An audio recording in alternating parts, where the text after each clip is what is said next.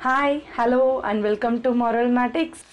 Hello friends, welcome to Marvelmatix Academy. நம்ம இன்னைக்கு இந்த செஷன்ல என்ன பார்க்க போறோம் அப்படினா 10th standard maths Tamil Nadu state board new syllabus chapter 3 அல்ஜிப்ரால இருக்கக்கூடிய என்ன பார்ட் அப்படினு பார்த்தோம் அப்படினா குவாட்ரேட்டிக் கிராஃப்ஸ் பார்த்துட்டு இருக்கோம். சோ அதுல எக்ஸாம்பிள் நம்பர் 3.48ல ஃபர்ஸ்ட் ரெண்டு ப்ராப்ளம் நான் உங்களுக்கு ஆல்ரெடி அப்லோட் பண்ணிட்டேன்.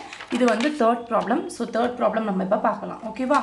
So third problem என்ன கொடுத்திருக்காங்கன்னா x² + 2x + 5 equal to 0 ன்னு கொடுத்திருக்காங்க. நம்ம சொல்யூஷன்ல எப்பவுமே என்ன எடுத்துப்போம்? let y equal to அப்படி எடுத்துப்போம்.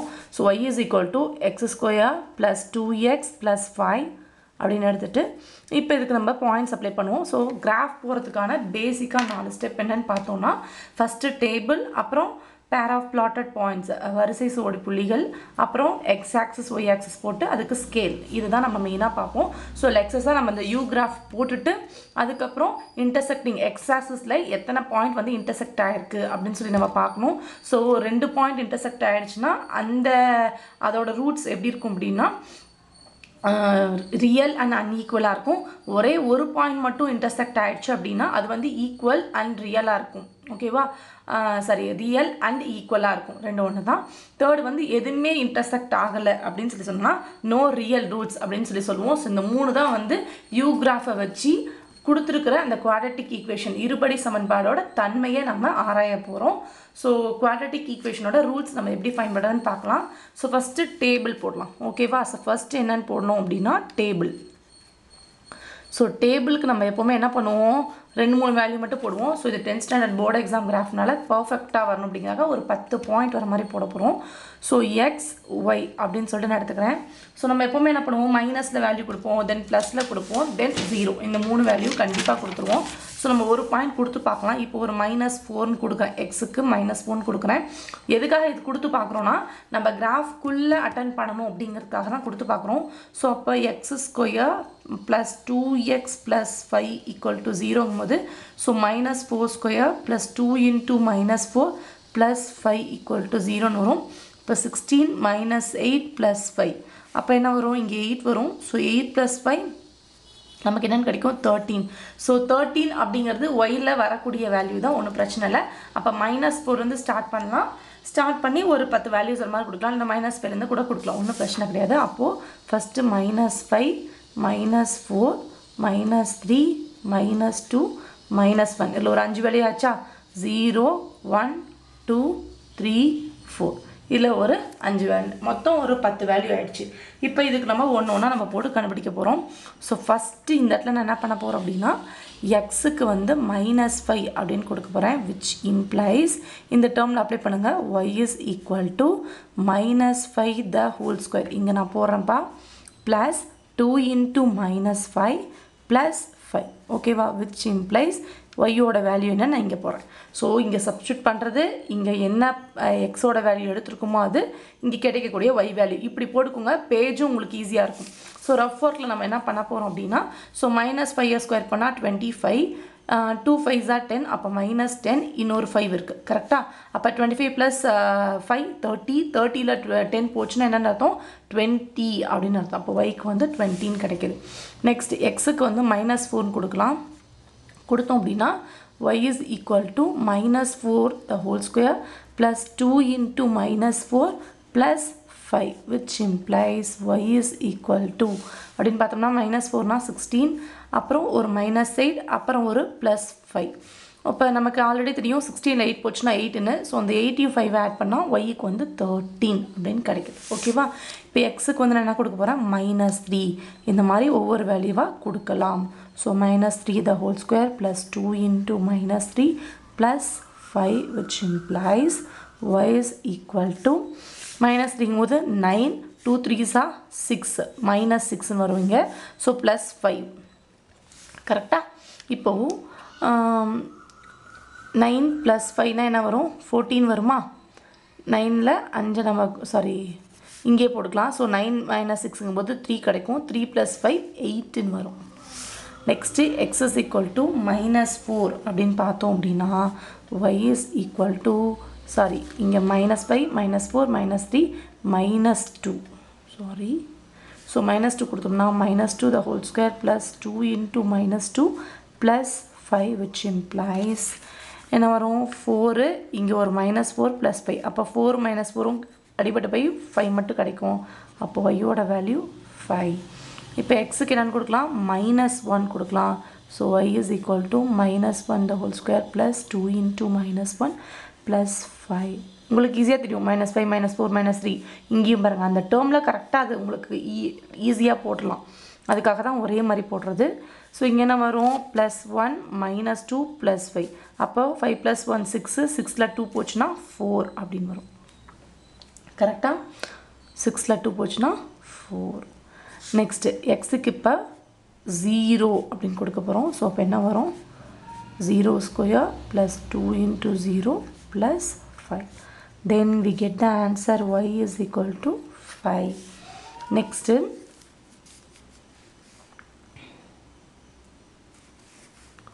x-க்கு வந்து 1 ன்னு கொடுக்க போகிறேன் 1 ன்னு கொடுத்தோம்னா y is equal to 1² + 2 into 1 + 5 இப்போ 1² னா 1 2 1s are 2 5 எல்லாத்தையும் ஆட் பண்ணுங்க 6 7 8 அப்போ y-க்கு வந்து 8ன்னு கிடைக்குது இப்போ நெக்ஸ்ட் x-க்கு வந்து 2 ன்னு கொடுக்குறேன் அப்போ y is equal to 2² + 2 into 2 + 5 அப்படின்னு கிடைக்கும் then y is equal to 2 2s are 4 2 2s are 4 5 அப்போது என்னன்னு கிடைக்கும் 4 4s are 8 அப்போ என்ன வரும் 13 அப்படின்னு வருமா so 13 so x is equal to 3ன்னு கொடுத்தோம் அப்படின்னா y is equal to 3² + 2 into 3 + 5 which is equal to 3 3s are 9 3 2s are 6 5 அப்போ என்ன வரும் 9 6 ஆட் பண்ணால் 15 15 + 5 20 அப்போ y is equal to 20 so நம்ம 4 எடுத்துக்கிட்டனால அதையும் போட்டு காமிக்கிறேன் ஸோ 4 எடுத்தோம்னா y is equal to 4²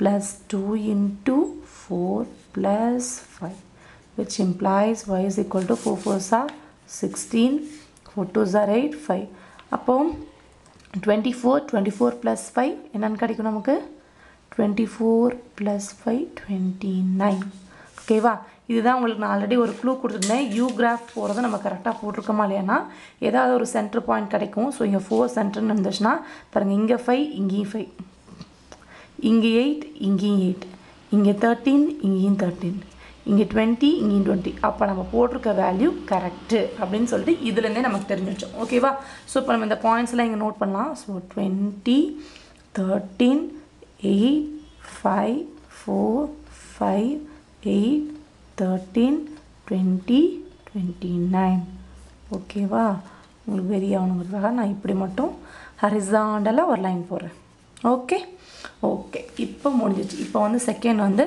ordered pass of plotted points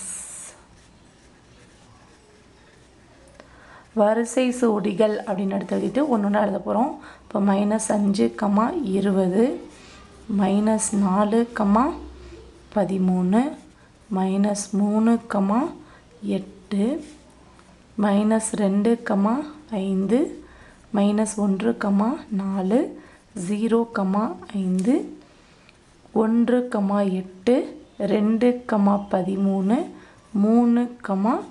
20 4, 29 so ஒய்யோட வேல்யூ பார்த்தீங்கன்னா ஹை பிச்சில் 29 இருக்குது லோ பிச்சில் பார்த்தீங்க அப்படின்னா இது கம்மியாக இருக்க 8 தான் நினைக்கிறேன் ஓகே 5 இருக்குது 4 ஓகே அப்போ நம்ம என்ன பண்ணலாம் y வந்து மைனஸ் வேல்யூ இல்லை ஏன்னா இங்கே 20 13 8 5 4 5 yல எந்த மைனஸ் வேல்யூ இல்லாதனால டவுன் போர்ஷன் கம்மியாக இருக்கும் அப்படின்னு சொல்லிட்டு நமக்கு இதுலேருந்தே தெரிஞ்சிச்சு அப்போது டவுன் போர்ஷன் கம்மியாக வர மாதிரி அப் போர்ஷன் அதிகமாக வர மாதிரி உங்களுக்கு நான் இப்போ வந்து ஸ்கேல் போட்டுட்டு உங்களை நான் பார்க்குறேன் ஓகே ஸோ நம்ம இப்போ வந்து ஆக்சஸ் போட்டு முடிச்சாச்சு எக்ஸ் அச்சு ஒய் அச்சு நான் வந்து என்ன சொன்னேன் ஒயில் மைனஸ் பார்ட் கம்மியாக இருக்கனால நான் மைனஸ் பார்ட் சின்னதாக எடுத்துகிட்டு ப்ளஸ் பார்ட் நான் அதிகமாக எடுத்துட்டேன் இப்படி தான் நம்ம வந்து கொடுத்துருக்க பாயிண்ட் வச்சு நம்மளே மேனேஜ் பண்ணி போகணும் அதே மாதிரி இங்கே 29 வரைக்கும் இருக்கிறனால நான் 2 2s எடுத்திருக்கேன் ஒய்யோட value so X access 1 centimetre equal 1 unit Y access 1 centimetre equal to 2 units அப்படின்னு சொல்லி எடுத்திருக்கேன் ஸோ ஃபர்ஸ்ட் பாயிண்ட் பார்த்தோம்னா -5, 20 ஸோ எக்ஸில் வந்து -5 yல வந்து 20. அப்போ -5 போது இந்த இடத்துல வருது. ஸோ yல 20 அப்படின்னு வந்துச்சு அப்படின்னா எந்த இடத்துல வரும்? இந்த இடத்துல இருக்கா 20. ஸோ இதுக்கு நேராக வர கோடை பார்த்தோம்னா இந்த இடம். ஸோ இந்த பாயிண்ட் தான் வந்து என்ன பாயிண்ட் அப்படின்னா -5, 20. அடுத்தது -4, 13. அப்போ -4னா இந்த பாயிண்ட் இந்த ஸ்கேலில். ஸோ 13 அப்படிங்கும்போது 12க்கும் 14க்கும் இடையில வரணும். ஸோ 12க்கும் 14க்கும் இடையில வரணும் அப்படின்னா இந்த சென்டர் பாயிண்ட்டு. அப்போ அந்த சென்டர் பாயிண்ட் எங்கே வருது அப்படின்னு பார்த்தோம்னா இந்த பாயிண்ட். ஓகேவா? ஸோ இது வந்து -4, 13. ஓகே, தென் -3, 8. ஸோ -3 இது 8ங்கிறது ஆல்ரெடி நமக்கு இருக்குது. ஸோ இந்த இடம் வந்து -3, 8. அடுத்தது -2, 5. அப்போ -2ன்னு கொடுக்கும்போது நமக்கு என்ன வந்துச்சு 5. அப்போ -2 இந்த இடத்துல இருக்குது. ஸோ ஸ்கேல் வச்சுட்டேன். ஸோ 5ங்கும்போது 4க்கும் 6க்கும் நடுவில். ஸோ இந்த பாயிண்ட் அது கொஞ்சம் டார்க்காக இருக்கும் பாருங்கள். அந்த நடு பாயிண்ட் மட்டும் டார்க்காக இருக்கும். நீங்கள் அதை வச்சு ஈஸியாக கண்டுபிடிச்சிடலாம். -2, 5. ஸோ நெக்ஸ்ட் பாயிண்ட் பார்த்தீங்கன்னா -1, 4. இப்போ -1க்கு நேராக 4 அப்படிங்கிறது இங்கே இருக்குது. ஸோ இது வந்து -1, 4. ஓகேவா? தென் 0, 5 அப்படிங்கும்போது எக்ஸ் ஆக்சிஸில் 0, ஒய் ஆக்சிஸில் 5. கரெக்டு தானே? ஸோ எக்ஸுக்கு 0 அப்படிங்கும்போது ஒய் அச்சில் வரும். அப்போது ஒய்யோட வேல்யூ 5ங்கும்போது இந்த இடத்துல வரும். நீங்கள் இங்கே குடிச்சிடாதீங்க. ஒய் ஆக்சிஸில் எக்ஸுக்கு 0 அப்படிங்கும்போது டேரெக்டாக நீங்கள் ஒய் ஆக்சிஸில் மார்க் பண்ண போயிடும். இதே ஒய்க்கு 0ங்கும்போது எக்ஸ் ஆக்சிஸில். ஸோ இந்த லைனில் பார்த்தீங்கன்னா எக்ஸோட மதிப்பு 0. ஏன்னா இங்கே 0 தான் இருக்குது. ஸோ இந்த லைனில் நீங்கள் எங்கே எடுத்தாலும் எக்ஸோட மதிப்பு 0ங்கும்போது 5ங்கும்போது இந்த இடத்துல வரும். ஸோ இந்த பாயிண்ட் என்ன அப்படின்னா 0, 5. நெக்ஸ்ட்டு பார்த்தீங்க அப்படின்னா 1, 8. ஸோ 1 இங்கே இருக்குது, 8 இங்கே இருக்குது. ஸோ இது வந்து 1, 8. நெக்ஸ்ட்டு 2, 13. ஸோ 2 இங்கே இருக்குது, 13 ஆல்ரெடி இங்கே மார்க் பண்ணிடணும். ஸோ அதுக்கு நேராக மார்க் பண்ணுங்கள். ஸோ இதுதான் 2. ஸோ 2, 8ங்கும்போது இந்த இடத்துல. ஸோ இது வந்து 2, 13. நெக்ஸ்ட்டு 3, 20. ஸோ 3 இங்கே இருக்குது இந்த நேராக இந்த லைனில். 20ங்கிறது இந்த இடத்துல இருக்குது. ஸோ இது வந்து 3, 20. நெக்ஸ்ட்டு 4, 29ங்கும்போது 4 இங்கே இருக்குது. 29 அப்படிங்கும்போது இங்கே பாருங்கள் 28, 30. இது ரெண்டுக்கும் இடைப்பட்ட கேப்பில் அடிக்கணும். சும்மா கேப்பு கிடச்சதுன்னா பூந்து அப்படியே பந்தாடிடணும். ஓகேவா? ஸோ இதுதான் வந்து 4, 29. ஸோ இதை வந்து நம்ம யூகிராஃபாக மார்க் பண்ணலாம். ஸோ நான் யூகிராஃபை வந்து பென்சிலில் தான் உங்களுக்கு போட்டு காமிக்க போகிறேன். ஸோ நம்ம போட்டுடலாமா? நான் வந்து எப்போவுமே இப்படி சைடில் வச்சுப்பேன். எனக்கு அப்போ தான் இப்படி தான் லைன் எனக்கு வரும், ஸ்ட்ரைட்டாக வராது. இப்போது இங்கேருந்து இந்த பாயிண்ட், இந்த பாயிண்ட், இந்த பாயிண்ட். நெக்ஸ்ட்டு அப்படியே ரொட்டேட் பண்ணிட்டு ஃபஸ்ட்டு லைட்டாக போட்டுக்கோங்க. மேக்ஸிமம் லைட்டாக தான் போட சொல்லுவாங்க, டார்க்காகவே போட சொல்ல மாட்டாங்க. கிராஃபை பொறுத்த வரைக்கும் அப்படி தான் சொல்லுவாங்க. ஓகே, ஸோ இங்கேருந்து கொஞ்சம் எக்ஸ்டெண்ட் பண்ணி இந்த பக்கமும் சரி இந்த பக்கம் சரி எக்ஸ்டெண்ட் பண்ணி கிராஃப் போட்டாச்சு. ஓகே, ஸோ இப்போது இந்த கிராஃப் மேலே நான் என்ன பண்ண சொல்லியிருக்கேன், ஈக்குவேஷன் வந்து சொல்லியிருக்கேன். ஸோ ஈக்குவேஷன் என்னென்னு பார்த்தோம்னா y is equal to x² plus 2x plus 5 அப்படின்னு சொல்லிட்டு எழுதியாச்சு. இவ்வளோ தான் கிராஃப் முடிஞ்சிச்சு. இப்போது இன்டர்செக்டிங் பாயிண்ட்ஸ், ஏன்னா நம்ம வந்து டிஸ்கிரிமினன்ட் கண்டுபிடிக்கணும்ல, மூலத்தோட தன்மை.